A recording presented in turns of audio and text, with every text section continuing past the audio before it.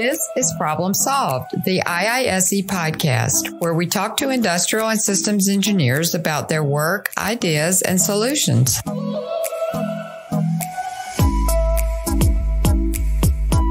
Welcome to another episode of Problem Solved, the IISE podcast. I'm IISE's Michael Hughes here with Dr. Mark Benden, director of the Texas A&M Ergonomics Center, and we're going to go over a bunch of office ergonomics in sit versus stand and the fabled 20-8-2 rule and see whether that actually has any scientific validity or not. Mark, welcome to Problem Solved. How are you doing, sir? Very well. Thank you. Glad to be here. And glad to have you aboard. So I first met you a couple of years ago at the Applied Ergonomics Conference in Atlanta. I believe that was 2018.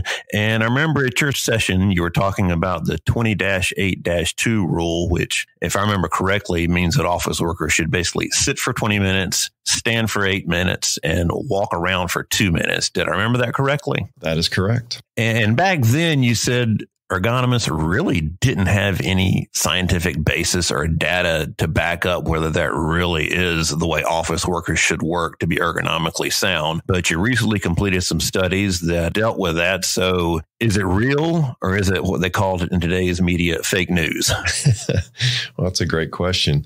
I think that we have some validity around the concept, and the strongest part of the validity would be around the idea of movement. And so as we've gone further and further into the sit-stand debate, I believe most of the ergonomists that are working in this area now have decided that our best recommendation we can give people is that throughout the day, they need to continuously change positions. So they need to move more, sit still or sit down, or even stand still less. And so the idea, being that movement is the more important of the three, if you think in terms of sit or stand or move, movement is more of what we want to be doing. So I think that the 28-2 is a good guideline. It's a good mnemonic for people to remember. It's something that they can kind of keep track of.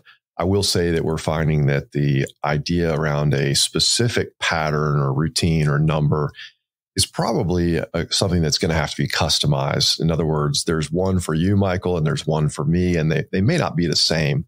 And that could have to do with our age or our health or our physical condition. Could have to do with other pre-existing disease that we might have as individuals.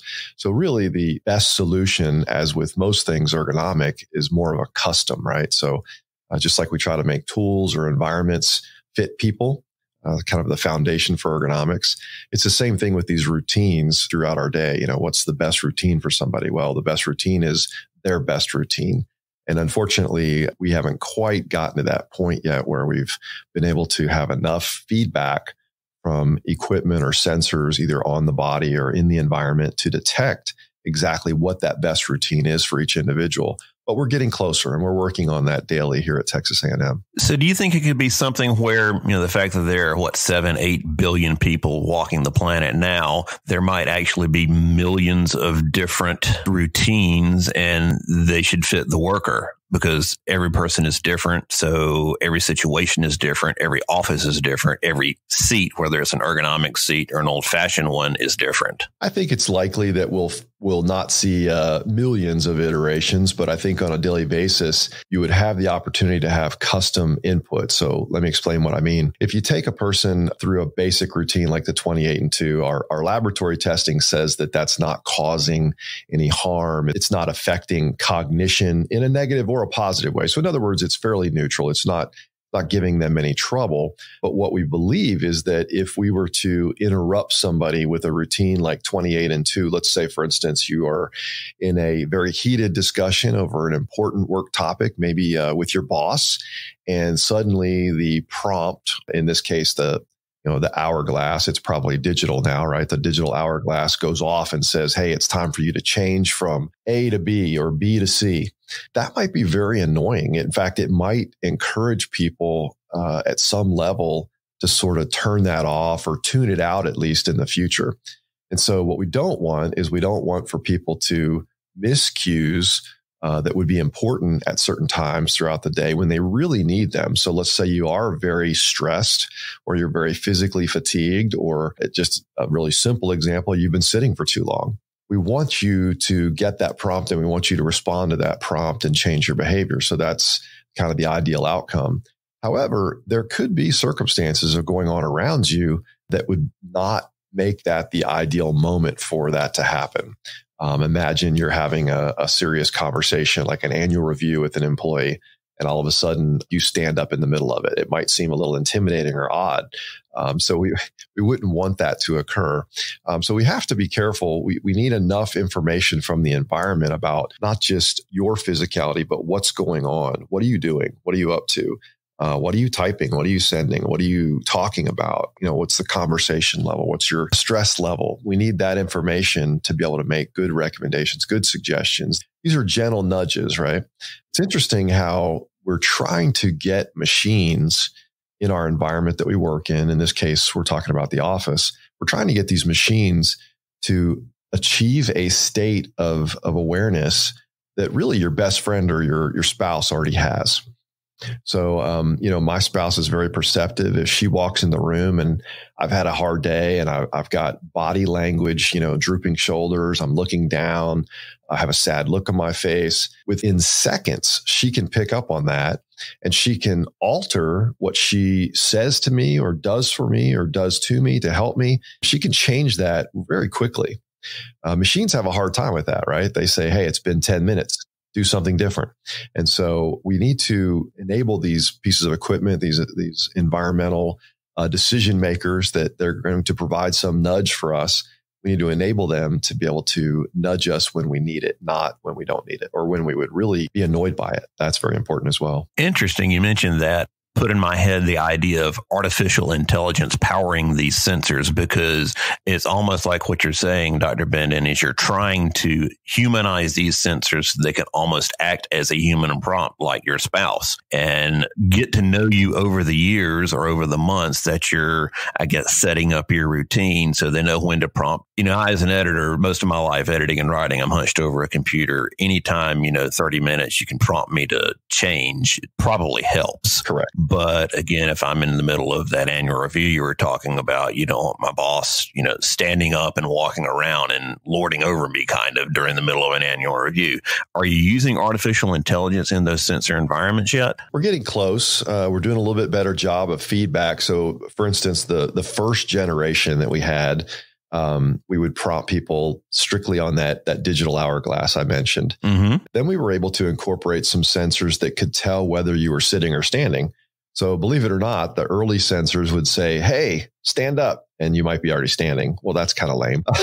So, then we got to the point where they could detect what the desk was doing. So now they knew that the desk was in a sitting or a standing position. So that's good. If you were present, it could detect you with either infrared or because you were touching the keyboard or mouse, actively computing. We could say, oh, okay, they're there, they're present, and they must be standing because the desk is at, 44 inches or 28 inches. They're sitting. Unless they've got really, really long arms and legs. They'd have to have something going on special. Yeah, it would be a very unique one to miss that. But so then we were able to pick up on those cues and properly say, okay, they're sitting or they're standing or they've been sitting or they've been standing.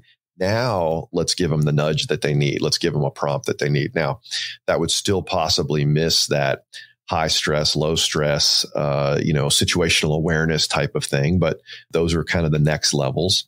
And then, of course, some of the biomarkers, what's the galvanic skin response, say, as far as stress or heart rate variability, where we can pick up on someone's stress. We've got a number of different capabilities where we can have something in contact with the person. Mm-hmm. We can have a wearable on the person. Or we can have something environmental, such as a thermal camera at the top of your computer screen. So your same camera you use to videotape or to do a video conference when you're sitting in front of it can have a thermal sensor as well. So you could pick up, for instance, the skin temperature on the upper lip. And when that temperature goes from a normal of red to a blue of cool, you're sweating on your upper lip. And when you sweat on your upper lip, you're nervous. We do this next time you get up in front of a large crowd to speak. You'll pick up on that. You'll just kind of reach up and touch your upper lip with your fingertip, and you'll notice that it's damp or moist. And that's just a very simple galvanic skin response that we have. It's automatic. We can't control that, but it's a tell mm-hmm. that we're under a little bit of increased stress. And so we could pick up on that through the computer screen, for instance, and notice that you're having that stress. And we could alter our nudge or whatever it happens to be that we want you to do next. Take a walk, take a stretch, stand up, sit down, whatever happens to be. So all of those things are beginning to come together. Again, the laboratory work on the 28 and 2, we didn't see cognitive declines. In fact, we saw slight cognitive improvements, but it was only over a 2-hour time period. So the real work that has to be done is, what does it look like 6 months or a year later after you've been going through some of these types of prompts and nudges in the workplace? Are you complying? Are you using them? In other words, taking advantage of them? And then are they altering or changing or benefiting you? Then the real long-term study is that you do these things over years and you figure out whether or not they're really impacting health. So there's a lot of acute measures of health. You could take something simple like blood pressure or heart rate, or you could take your blood sugar levels, and we could see some changes fairly quickly, depending on our habits and our behaviors. But if you really want to know over time, do these things sort of alter our health trajectory? Unfortunately, we need years. Mm-hmm. So we've got to perfect what they are and how they work for the individual. And then we need to set those up to be there, be present, be in that person's life for years, and then come back and say, okay, definitively, this is or is not working to help health. That actually brings up 2 questions. First off, for the non-ergonomist out there, explain galvanic skin response, number 1. Number 2, next time I'm up in front of a crowd and I get nervous to, fight off that galvanic skin response, should I take a piece of ice and rub it across my lip? And would changing that physical symptom help with the emotional trauma of standing in front of a crowd talking? No, it won't. It doesn't work that way, unfortunately. But yeah, essentially, we've used these types of responses on wearable sensors, including during lie detection tests.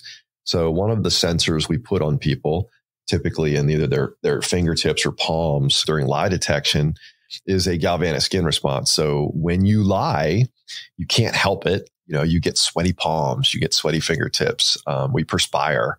And so we can pick up on that change. It's extremely subtle.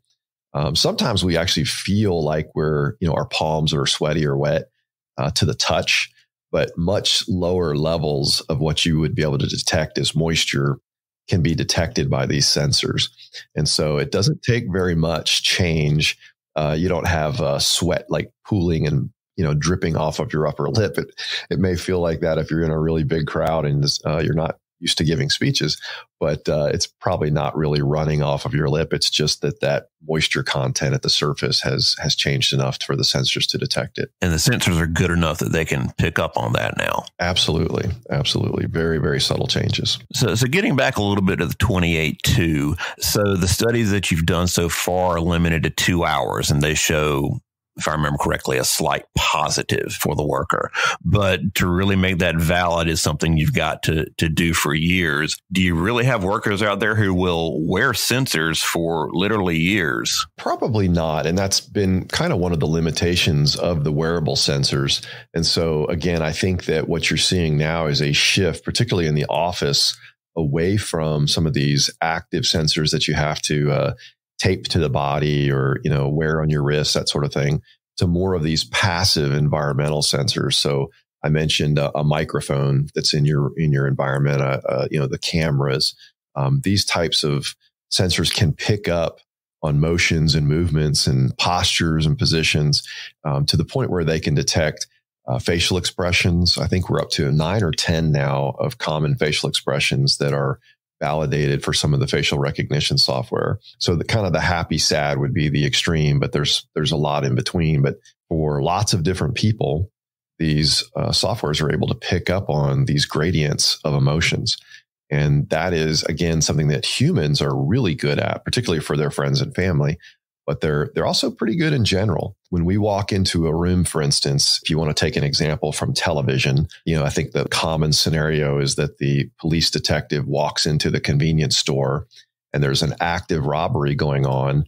And immediately, as he looks around the room, he sees all of the people's faces, and he picks up that all the people's faces in the convenience store are stressed. Mm-hmm. There's something going on. And so the radar goes up that humans are so good at. And one of the reasons for that is that humans don't normally all display the same emotional facial expression at the same time. So when they do, that's a clue. That's kind of a trigger. That's a trigger for us. That's a clue for us to say, hey, there's something going on here, right? Our sixth sense kind of kicks in, and that's our ability to perceive what's happening just from the visual recognition of those facial expressions. And so again, we're getting better to the point now with machine learning that computers are able to pick up on these things. So something as simple as recognizing that it's you when you walk in the room, from your gait, from your height, from the sound of your voice, from the image of your face, the facial recognition. All of those things are important clues that now the machines that we're going to interact with, I think you mentioned in your case, the computer a lot for editing, it knows it's you. And if you're in a situation in an office where you have desks that are shared, kind of common space, you walk into an office and you pick a different desk every day. You take what's available. And so it's very powerful for those pieces of equipment to not just kind of turn on or allow you to log in, but to know that it's you. So to set things up at heights and depths and widths that are for you, they're your custom settings. And then when you need it, to prompt you to change or alter. Now, keep in mind, we're talking about health, but I think from an industrial engineering standpoint, we also need to recognize the ability of all of these things working in concert is for human productivity as well. We will be optimized from a human productivity, from a human output standpoint, when we're doing the things that work best for our health. So the things that would allow us to be healthiest throughout our career are also going to allow us to have the greatest output.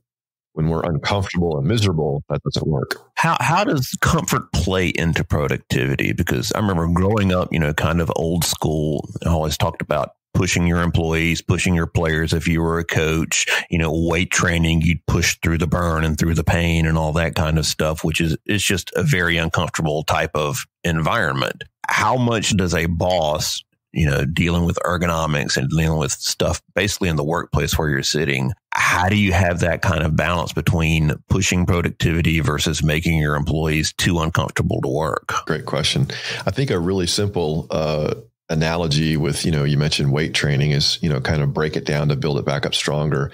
What we find with a lot of these cumulative type jobs, particularly sedentary office jobs, is that, breaking it down at some level after some amount of time, there isn't the recovery, there's injury, there's illness. You're just broke down. Yeah, you're just broken down. You're past the point where it's kind of good for you and you're just going to come back stronger. You're actually wearing that person down to a point where they're going to have some malady that comes as a result of it.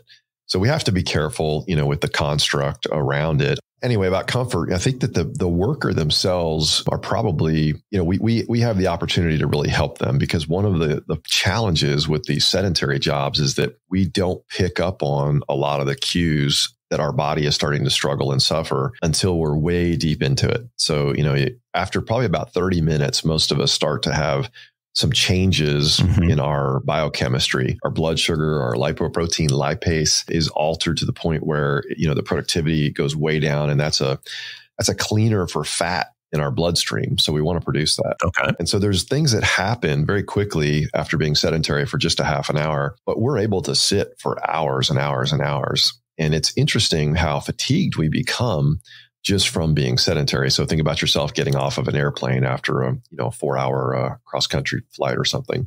You feel tired, right? People say, how are you? You say, oh, I'm tired. Well, what did you do? I sat on an airplane. I sat still on an airplane. It's like, how people laugh at you. It's not really logical, right? It doesn't make sense. Like, how can you be tired from that? Yeah. But it is very tiring. And, our bodies do better in motion. They heal themselves through movement and activity. And so when we sit for long periods of time, we kind of lack those feedback clues and cues that we need to improve our health. So comfort is a very big piece of that.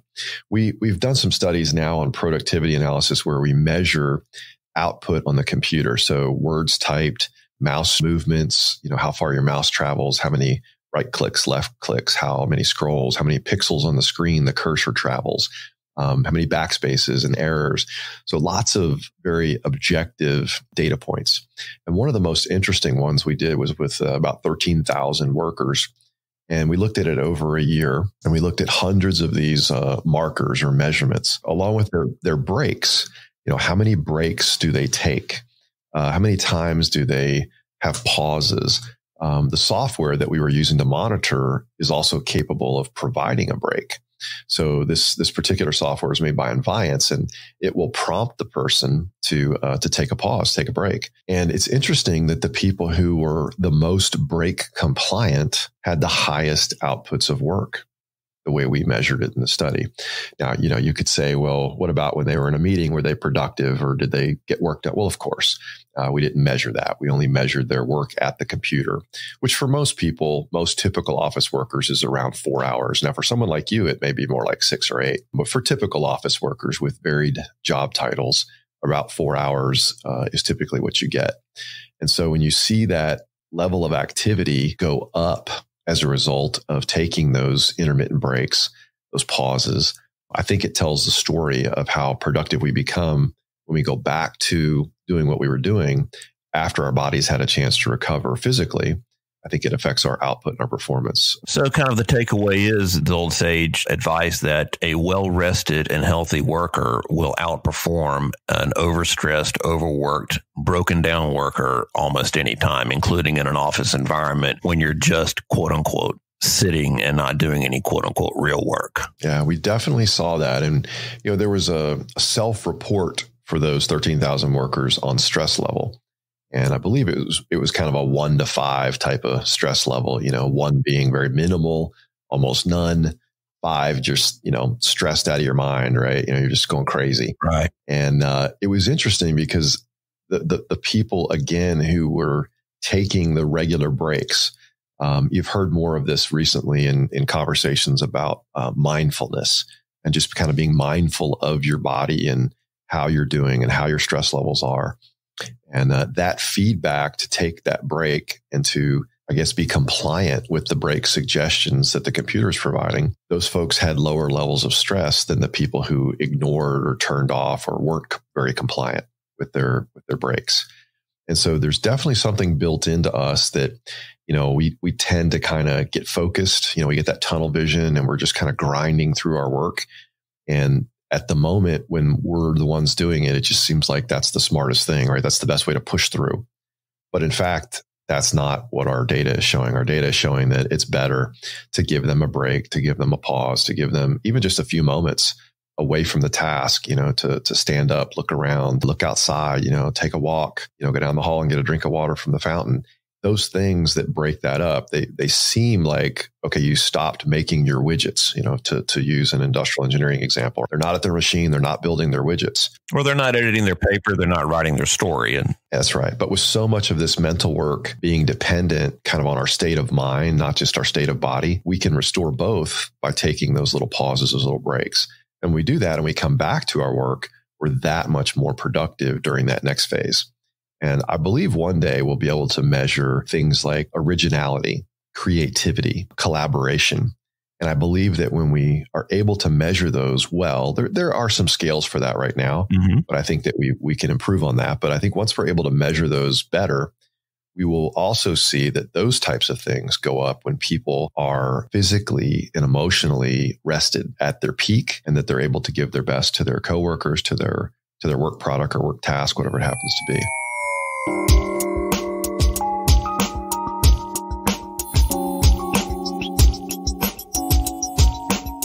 That's interesting. You talk about the mindfulness of the employee. First 15 years of my career, I worked in newspapers, and most of that time was hunched over a desk writing. Sometimes, of course, you go out in the field to do reporting, but as I got later in my career and sat at a desk doing more editing, I could almost feel my soul sapping away. Sure. Started here at IISE and was introduced to ergonomics. Actually did a standing versus sit desk story in 2014 that really introduced me to the topic. And I feel better now than I did 15 years ago, just paying a little bit of attention to getting up and walking around. Yeah, that's great. So did you notice any patterns as editor when you were getting closer to the deadline as far as mistakes or errors? I did notice that the more that I sat there without taking breaks, the more errors that I would make. The most errors that I made in one day was a day that I wrote 5 stories. And that's a lot to churn out in a day. That really is. And I made 3 factual errors, which, the previous year I'd made one. And Right. that volume of material, you're going to make an error somewhere along the way. A small newspaper publishes basically a novel each day. My goodness. It's almost impossible to do that without a mistake. But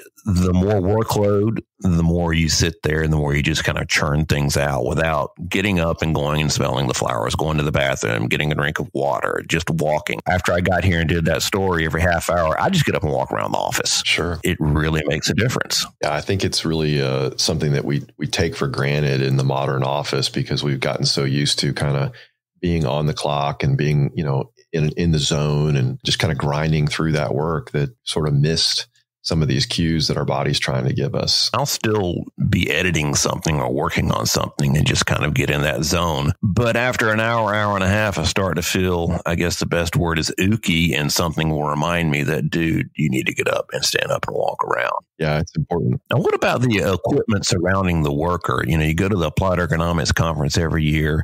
There's software. You talk about the advanced stuff, with the prompts. There are all sorts of standing and adjustable desks. There are all sorts of ergonomic chairs. How does equipment play into a worker's comfort in the office? Well, it's absolutely critical. If we do a really great job, and I mean a great job, and there are so many great tools out there now to provide the great equipment for the workers, we're about halfway there. I think the other half is made up of things like training.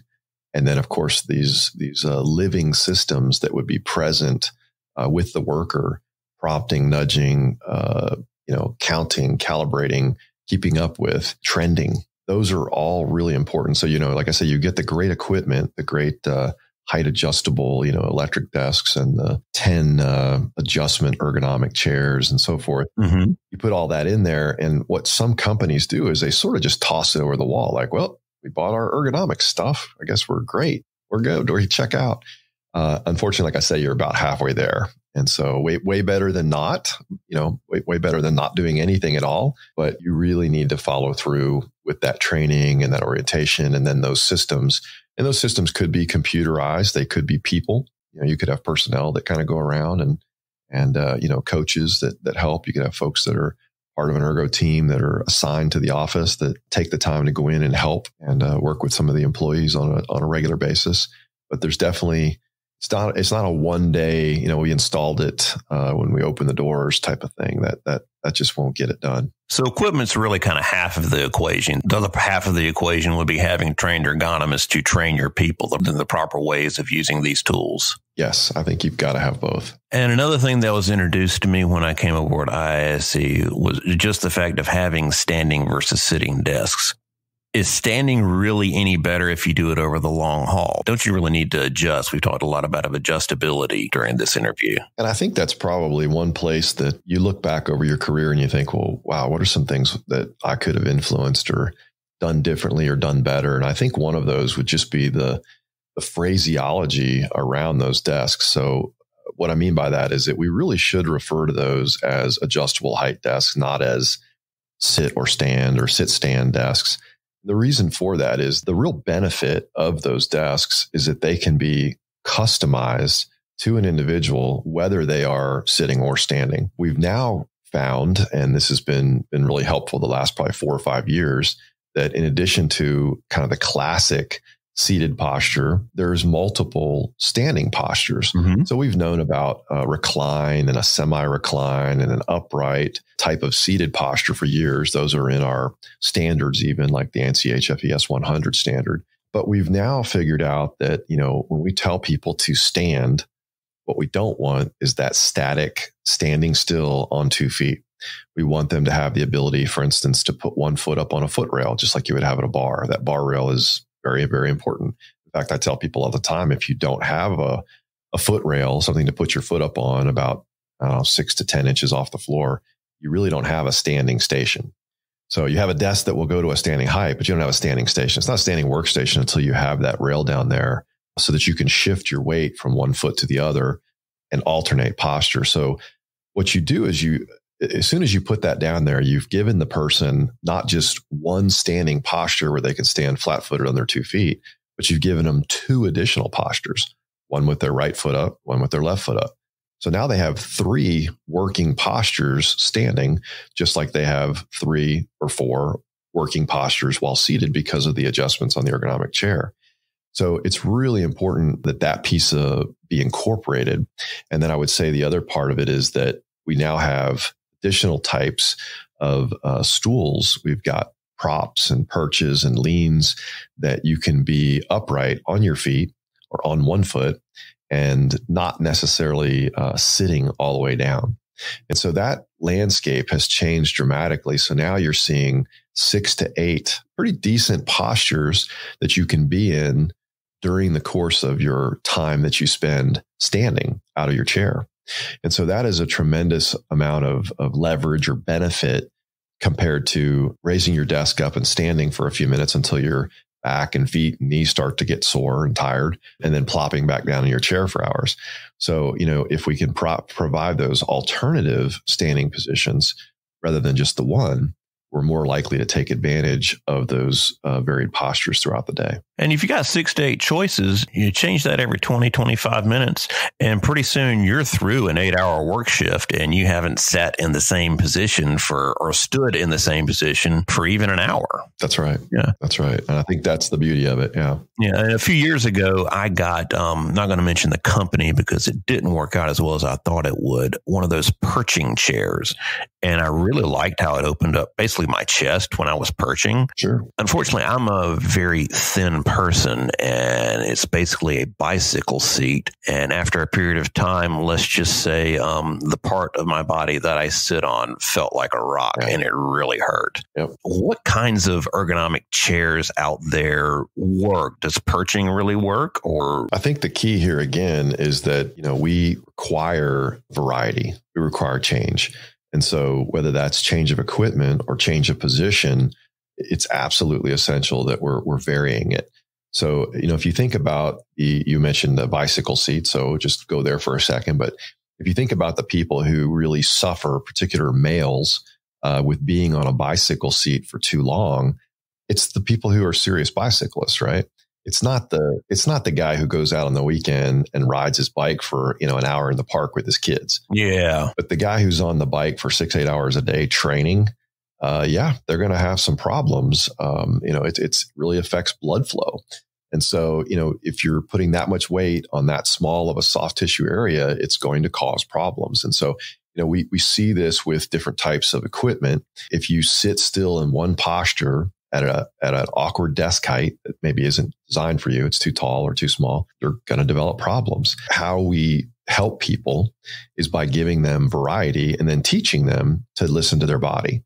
Listen to their body. When your body's telling you it's time to change, but you have to provide the environment, the equipment that will allow them to change and mix it up. So, if we do something for 20, 30 minutes a day, probably not that big of a deal. But if we do it for 6 or 8 hours a day, it's going to take a toll.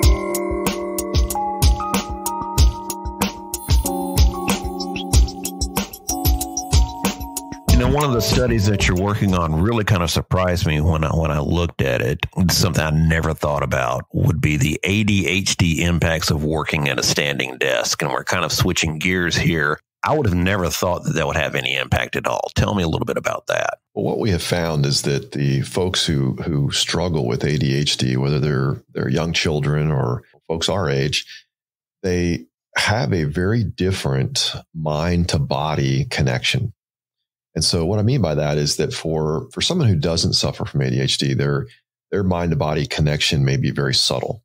And that means that they can engage in difficult cognitive work in just about any position or posture or sitting still or moving. It really doesn't matter that much.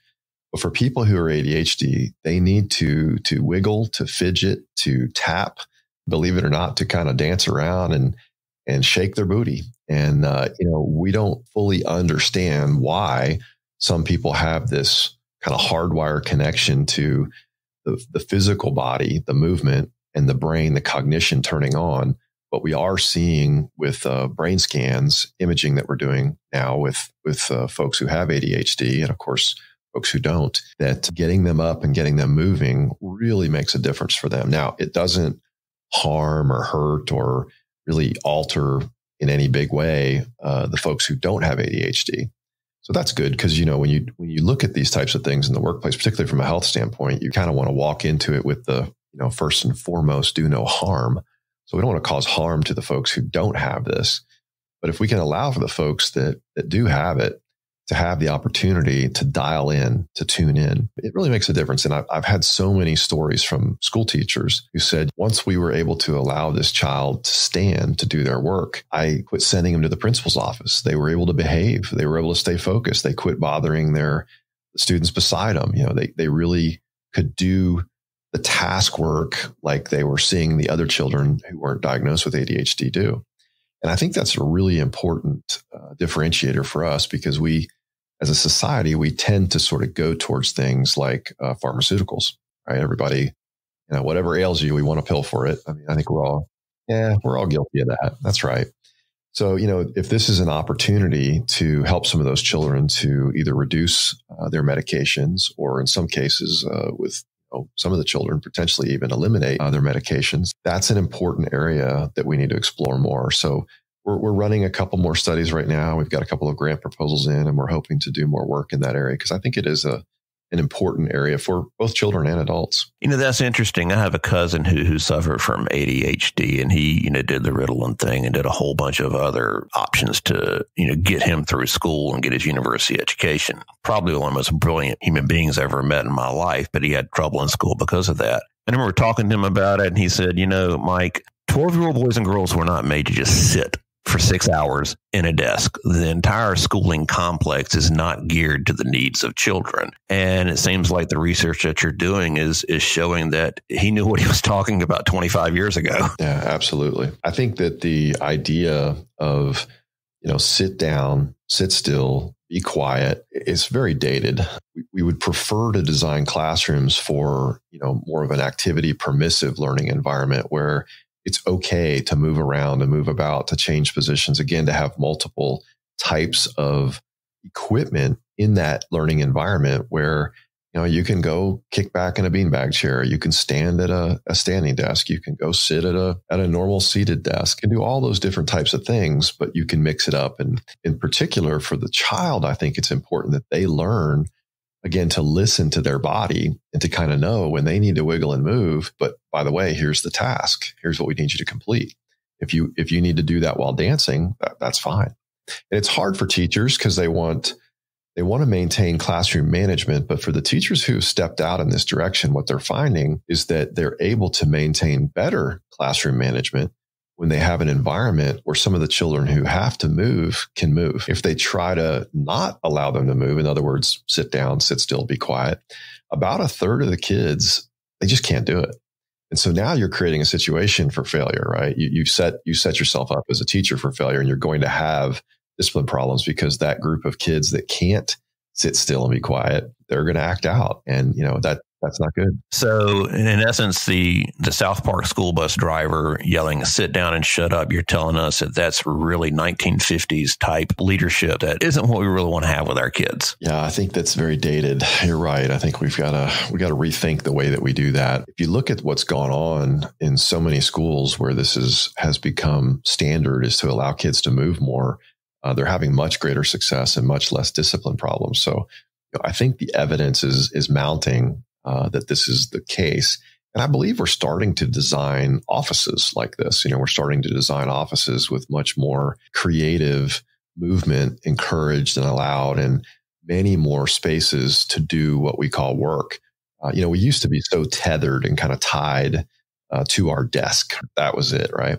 But I think now with the mobile devices and so much more happening with mobile devices, we're able to be up and about and move around and change positions. And it's really good for us. It's really great for our relationships too, to get out away from being behind the screen and go out and interact. And again, look people in the eye and pick up on those facial expressions and the tone of their voice and their body language. And it's very difficult to do that, through an email or even a voicemail, 2:00 in the morning, if you're crazy enough to pick them up at that hour. You're talking about mobile devices, and you've done some studies on workers at home versus workers in the office. I've used some mobile devices, and I'll be honest with you, so far, Dr. Benden, the tiny little mobile keyboards, they don't work for me, the ones that I've tried. I'd rather be at my office with a nice ergonomic keyboard than on the road with a tiny little keyboard that doesn't have nice wrist rests and things like that. Are mobile devices getting to the point where there are ergonomic options out there? I think they're getting better. I believe that what's happened to really help with this trend, because you are correct that in general, miniaturized keyboards, or even worse, a touchscreen keyboard on a small mobile device, they are nowhere near the ergonomics that you would get from a nice ergonomic keyboard and a proper mouse at a good workstation that's adjustable. So no question that that's the case.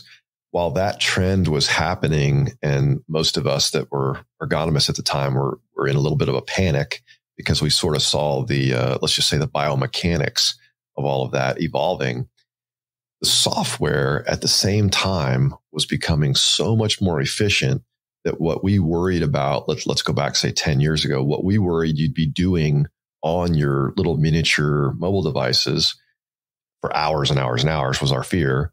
Biomechanically, that would have been a train wreck. What we worried about never came to pass. And that's good, because what happened was the devices not only got smaller and physically harder to key on or type on, but you were able to enter much less in the way of keystrokes to get the same work done. So you became, because of the software and the interfaces, the programs, you became much more efficient using the devices than what we sort of foresaw. So we foresaw the biomechanics, and I still believe that was correct. And that is an issue. You're seeing that with things like a texting thumb for a lot of the younger people now, because they spend so much time with, both thumbs texting. So the biomechanics certainly was there and is still there and is still a concern. But fortunately, we really avoided the big disaster, right? The worst case scenario of sort of everybody's hands so cramped up they can't use them. We avoided that through efficiency and software. And so that's been a positive. Now we're probably reaching sort of another kind of tipping point.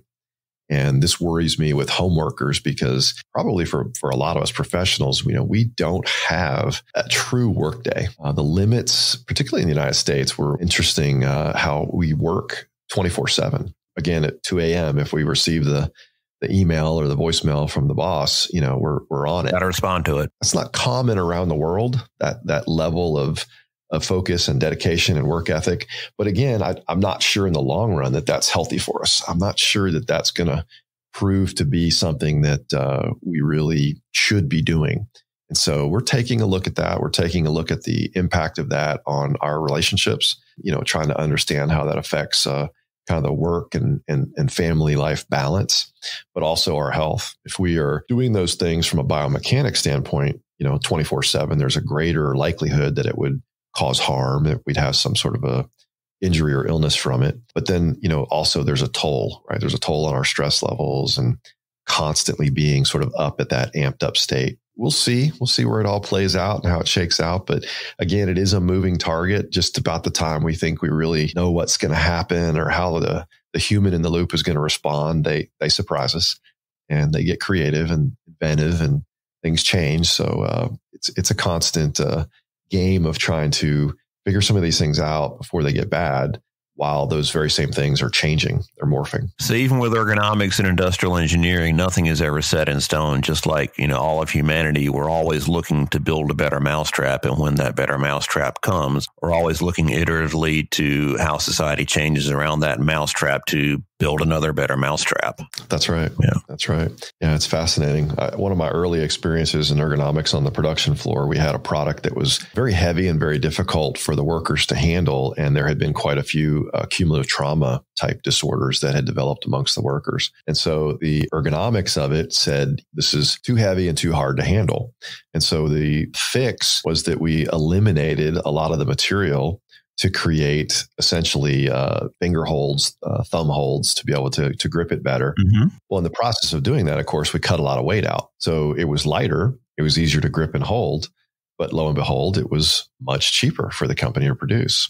And they had fewer quality problems because the material stayed consistent throughout, since it wasn't just kind of a big blob. So the lesson there, I think, is the same with these office situations, in that we go at it a lot of times with sort of one thing in mind, but a lot of times we get multiple benefits. We get improvements in productivity, even though we might be chasing health, or we get improvements in health, even though we may be chasing productivity. That's a classic win-win-win of our industrial engineering plus ergonomics, isn't it? It really is. And, I'd love to say that every single time I've worked on a project like that, either in the plant floor or, in the office, that's how it turned out. But that's not the case.